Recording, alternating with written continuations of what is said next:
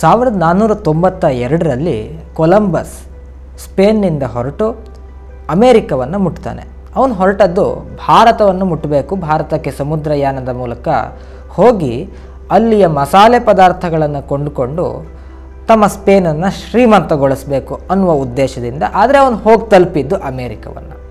ಅಲ್ಲಿಂದ ಅವನಿಗೆ ಇನ್ನೇನು ಸಿಗಲಿಲ್ಲ, ಕೆಲವು ಕೆಂಪು ಮುತ್ತಿಯ ಗುಲಾಮರು ಸಿಕ್ಕಿದ್ರು. 1498ರಲ್ಲಿ ಪೋರ್ಚುಗಲ್ನ ವಾಸ್ಕೋಡಗಾಮ ಭಾರತವನ್ನು ತಲುಪಿ ಭಾರತದ ಮಸಾಲೆ ಪದಾರ್ಥಗಳನ್ನು ಕೊಂಡುಕೊಂಡು ತನ್ನ ಲಿಸ್ಬನ್ ನಗರಕ್ಕೆ ಹೋಗುವಂತಹ ಒಂದು ಪ್ರಸಂಗ ಆಗುತ್ತೆ. ಇದು ಬಹಳ ಪ್ರಮುಖವಾದಂಥ 2 ಇಸವಿಗಳು. ಇನ್ನು 1518 ಇದು ಶ್ರೀಕೃಷ್ಣ ದೇವರಾಯರಿಗೆ ಪುತ್ರ ಸಂತಾನವಾದಂತಹ ಇಸ್ವಿ. ಈ ಅವಧಿ ತುಂಬ ಪ್ರಮುಖವಾದಂತಹ ಅವಧಿ, 26 ವರ್ಷಗಳ ಅವಧಿ, 1492ರಿಂದ 1518ರವರೆಗಿನ ಅವಧಿ. ಇದು ಇತಿಹಾಸದಲ್ಲಿ ಬಹಳ ಪ್ರಮುಖವಾದಂಥ ಘಟ್ಟ ಅಂತ ಹೇಳಿ ಪರಿಗಣಿಸಲ್ಪಟ್ಟಿಲ್ಲ.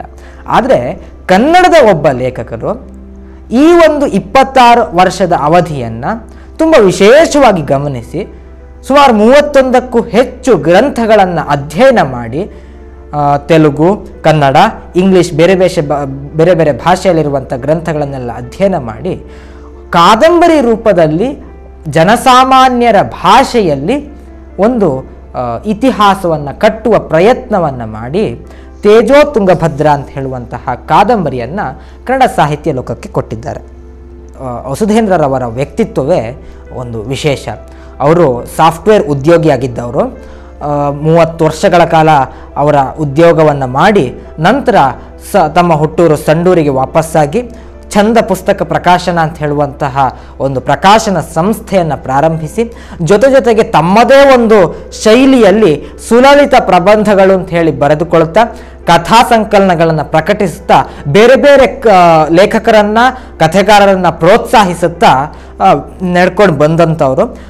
ಹರಿಚಿತ್ತ ಸತ್ಯ ಅಂತ ಹೇಳುವಂತಹ ಒಂದು ಕಾದಂಬರಿಯನ್ನು ಇತ್ತೀಚೆಗೆ ಅವರು ಕೊಟ್ಟಂಥವರು. ಅದು ಆದ ನಂತರ 3 ವರ್ಷಗಳ ಸತತ ಅಧ್ಯಯನವನ್ನು ಮಾಡಿ ಒಂದು 9 ತಿಂಗಳಲ್ಲಿ ಬರೆದಂತಹ ಕಾದಂಬರಿಯೇ ತೇಜೋ ತುಂಗಭದ್ರ. ಇಲ್ಲಿ ಮತ, ವಾಣಿಜ್ಯ ಅಥವಾ ರಾಜಕೀಯ ಈ ಕ್ರೂರ ವಾಸ್ತವಗಳು ಒಂದು ಎಡೆಯಾದರೆ ಇನ್ನೊಂದು ಕಡೆ ಶ್ರದ್ಧೆ, ಪ್ರೀತಿ, ಸಹಾನುಭೂತಿ ಈ ರೀತಿಯ ಮಾನವ ಸಂವೇದನೆಗಳು ಪ್ರತಿಕಕ್ಷೆಯಲ್ಲಿ ನಿಲ್ಲಿಸಿ ಮುಖಾಮುಖಿಗೊಳಿಸುವಂತಹ ಅದ್ಭುತ ಪ್ರಯತ್ನ ಕಾಣಿಸುತ್ತೆ. ಇನ್ನು ಇಲ್ಲಿ ಭಾಷೆಯನ್ನು ಯಾವುದೇ ಕಾರಣಕ್ಕೂ ಕ್ಲಿಷ್ಟಗೊಳಿಸಿಲ್ಲ. ಬಹುತೇಕ ಕನ್ನಡದ ಕಾದಂಬರಿ ಲೋಕದಲ್ಲಿ ಯಾವುದೋ ಗಹನ ವಿಚಾರವನ್ನು ಚರ್ಚಿಸುವಾಗ ಕಾದಂಬರಿಕಾರರು ಆತುಕೊಳ್ಳುವಂಥದ್ದು ತುಂಬ ಕ್ಲಿಷ್ಟವಾದಂಥ ಭಾಷೆಗೆ.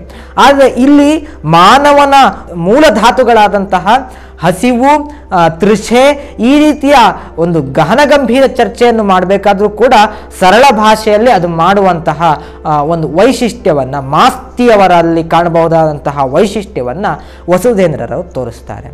ಈ ಕೃತಿ ಇಡೀ ಕನ್ನಡ ಲೋಕದಲ್ಲಿ ಇವತ್ತು ಹೊಸ ಚರ್ಚೆಯನ್ನು, ಹೊಸ ಅಲೆಯನ್ನು ಹುಟ್ಟು ಹಾಕಿರುವಂಥದ್ದು. ಇದು ಈ ಬುಕ್ನಲ್ಲೂ ಲಭ್ಯ ಇರುವಂಥದ್ದು ಕನ್ನಡದ ಮಟ್ಟಿಗೆ ಒಂದು ಹೊಸ ಬೆಳವಣಿಗೆ. ಅದಾದ ನಂತರ ಇಡೀ ಕಥೆಯನ್ನು ಪ್ರಾರಂಭಿಸುವುದು ಲಿಸ್ಬನ್ನ ಒಂದು ಜನಪದ ಕಥೆಯ ಮೂಲಕ.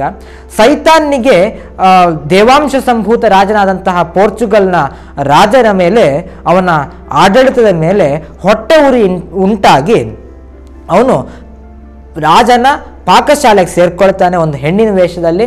ಅಲ್ಲಿ ಬಂದು ರಾಜನನ್ನು ಪಾಪಿಷ್ಟನನ್ನಾಗಿ ಮಾಡಲಿಕ್ಕೆ ಬಹಳ ಪ್ರಯತ್ನವನ್ನು ಮಾಡ್ತಾನೆ. ಆದರೆ ದೇವರ ಕೃಪೆಯಿಂದ ಅದು ಸಾಧ್ಯ ಆಗೋದಿಲ್ಲ. ಅದಾದ ನಂತರ ದೇವರು ಒಂದು ಟ್ವಿಸ್ಟ್ ಕೊಡ್ತಾನೆ ಈ ಕಥೆಗೆ. ಭಾರತದ ಮಸಾಲೆ ಪದಾರ್ಥಗಳನ್ನೆಲ್ಲ ಹೇರಳವಾಗಿ ಆ ಅರಮನೆಯ ಪಾಕಶಾಲೆಯ ಡಬ್ಬಿಗಳಲ್ಲಿ ತುಂಬಿಡ್ತಾನಂತೆ ದೇವರು. ಆ ಘಮ, ಆ ಘಾಟು, ಆ ಸುವಾಸನೆ ಎಷ್ಟಿತ್ತು ಅಂತ ಹೇಳಿದ್ರೆ ನಮ್ಮ ಸೈತಾನ್ನಿಗೆ ಅವನ ಮೂಲ ಉದ್ದೇಶವೇ ಮರೆತು ಹೋಗಿ ತಕ್ಷಣ ಅದನ್ನು ತನ್ನ ಲೋಕಕ್ಕೆ ಕೊಂಡು ಹೋಗಬೇಕು ಆ ಮಸಾಲೆ ಪದಾರ್ಥಗಳನ್ನು ಅಂತ ಹೇಳುವಂತಹ ಆಸೆ ಉಂಟಾಗತ್ತೆ. ಒಂದು ರಾತ್ರಿ ಅದೇ ರೀತಿ ಕದ್ದುಕೊಂಡು ಹೊರಡ್ತಾನೆ. ದುರಾದೃಷ್ಟವಶಾತ್ ಸೈತಾನು ಅಲ್ಲಿಯ ಸೈನಿಕರಿಗೆ ಸಿಕ್ಕಾಕೊಳ್ತಾನೆ. ಅದಕ್ಕೆ ಬೇಕಾಗಿ ದೇವರು ಆ ಸಂಜೆ ಸಿಕ್ಕಾಪಟ್ಟೆ ಮಳೆ ಸುರಿಸಿ ನೆಲವನ್ನೆಲ್ಲ ಕೆಸರುಗೊಳಿಸಿ ಅವನು ಬೀಳುವ ರೀತಿ ನೋಡಿಕೊಂಡು, ಕಾಲು ಮುರಿಯುವ ರೀತಿ ನೋಡಿಕೊಂಡು ರಾಜರಿಗೆ ಸೈನಿಕರೆಲ್ಲ ಆ ಒಂದು ಸೈತಾನನ್ನು ಒಪ್ಪಿಸುವಂತಹ ಪ್ರಸಂಗವನ್ನು ಉಂಟು ಮಾಡ್ತಾನೆ. ಅಲ್ಲಿ ಸೈತಾನ್ ತನ್ನ ಮೂಲ ರೂಪವನ್ನು ಪ್ರದರ್ಶಿಸಿದಾಗ ಅಲ್ಲಿಯ ಕರುಣಾಮಯಿ ರಾಜ ದೈವಾಂಶ ಸಂಭೂತ ಅವನಿಗೆ ಕ್ಷಮಾಪಣೆಯನ್ನು ಕೊಟ್ಟು ಬಿಟ್ಟು ಬಿಡ್ತಾನೆ. ಅವಾಗ ಸೈತಾನಿಗೆ ಎಲ್ಲಿಲ್ಲದ ಖುಷಿಯಾಗಿ ಇನ್ನು ಮುಂದೆ ನಿಮ್ಮ ರಾಜ್ಯದಲ್ಲಿ ಈ ಮಸಾಲೆ ಪದಾರ್ಥಗಳು ಹೇರಳವಾಗಿ ಹೋಗಲಿ ಅಂತ ಹೇಳುವಂಥ ವರವನ್ನು ಕೊಡ್ತಾನೆ. ಜನಪದರ ಈ ಕಥೆಯಲ್ಲಿರುವಂತಹ ಒಂದು ವಾಸ್ತವಾಂಶ ಏನು ಅಂತ ಹೇಳಿದರೆ, ಅದೇ ಹೊತ್ತಿಗೆ ವಾಸ್ಕೋ ಡ ಗಾಮ ಭಾರತಕ್ಕೆ ಬಂದಿದ್ದ. ಭಾರತದ ದಾಲ್ಚಿನ್ನಿ, ಲವಂಗ, ಕಾಳುಮೆಣಸುಗಳನ್ನು ಇಲ್ಲಿಂದ ಹೊತ್ಕೊಂಡು ಹೋಗಿ ಅಲ್ಲಿ ಹೆಚ್ಚಿನ ಬೆಲೆಗೆ ಮಾರಾಟ ಮಾಡಿ ಸಂಪತ್ತಿನ ಹರಿವು ಏಕ್ದಮ್ ಹೆಚ್ಚಾಗುವ ರೀತಿ ನೋಡಿಕೊಂಡಿದ್ದ.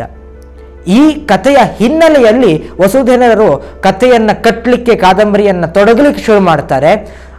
ಅವರ ಮುಖಪುಟದ ವಿನ್ಯಾಸವು ತುಂಬ ಅದ್ಭುತವಾಗಿದೆ, ತುಂಬ ಉಚಿತವಾಗಿದೆ. ಇದೊಂದು ಶಾಸನದ ಚಿತ್ರ. ಯಾಕಂತ ಹೇಳಿದರೆ ವಿಜಯನಗರದ ಒಂದು ವಿವರಣೆಗಳು ಇಲ್ಲಿ ಬರುತ್ತೆ. 6 ಭಾಗಗಳಿವೆ. 6 ಭಾಗಗಳಲ್ಲಿ ಮೊದಲನೇ ಭಾಗ ತೇಜೋ, ಎರಡನೇ ಭಾಗ ತುಂಗ, ಮೂರನೇ ಭಾಗ ತೇಜೋ, ಹೀಗೆ ಆಲ್ಟರ್ನೇಟಿವ್ ಆಗಿ ತೇಜೋ ತುಂಗಭದ್ರ ಅಂತ ಬಂದು 6ನೇ ಭಾಗ ತೇಜೋ ತುಂಗಭದ್ರ ಅಂತ ಹೇಳುವಂಥ ಒಟ್ಟಣದ ಭಾಗವಾಗಿ ರೂಪುಗೊಳ್ಳುತ್ತೆ. ಆದ್ರಿಂದ ವಿಜಯನಗರದ ಜನಜೀವನವನ್ನು ನಾವು ಊಹಿಸಬೇಕು ಅಂತ ಹೇಳಿದರೆ ಅದಕ್ಕೆ ಪ್ರಮುಖ ಆಕಾರ ಈ ಶಾಸನಗಳು. ಆದ್ರಿಂದ ಈ ಒಂದು ಮುಖಪುಟ ತುಂಬ ಉಚಿತವಾಗೇ ಇದೆ. ಇನ್ನು ಲವಂಗ, ಇದು ಕತ್ತಿಯ ರೀತಿ ಇಲ್ಲಿ ಚಿತ್ರಿಸಲ್ಪಟ್ಟಿದೆ. ಲವಂಗ ಒಂದು ಕಾಲದಲ್ಲಿ ಚಿನ್ನ ಬೆಳ್ಳಿಗಿಂತಲೂ ಹೆಚ್ಚಾಗಿ ಜಾಗತಿಕ ವಾಣಿಜ್ಯವನ್ನು ಆಳಿದಂತಹ ಒಂದು ಧಾನ್ಯ, ದವಸ. ಅದಾದ ನಂತರ ಇಲ್ಲಿ ನೋಡಿ, ಈ ಕಥೆಯ ಪ್ಲಾಟ್ ಏನಿದೆ, ಲಿಸ್ಬನ್, ವಿಜಯನಗರ ಮತ್ತು ಗೋವಾದಲ್ಲಿ ನಡೆಯುವಂಥ ಕಥೆ ಅಂತ ಹೇಳಲಿಕ್ಕೆ ಆ 3 ನಗರಗಳನ್ನು ಹೆಸರಿಸಿದ್ದಾರೆ. ನಡುವಿನ ಆ ಒಂದು ಕಂಡಿಯಲ್ಲಿ ಮೀನಿನ ಚಿತ್ರವಿದೆ. ಮೀನಿನ ಚಿತ್ರ ಯಾಕಿದೆ, ಅದರ ಮಹತ್ವ ಏನು, ಅದೆಲ್ಲವನ್ನು ತಿಳಿದುಕೊಳ್ಬೇಕು ಅಂತ ಹೇಳಿದರೆ ಕನ್ನಡ ಸಹೃದಯರು ಈ ಪುಸ್ತಕವನ್ನು ಓದಬೇಕು.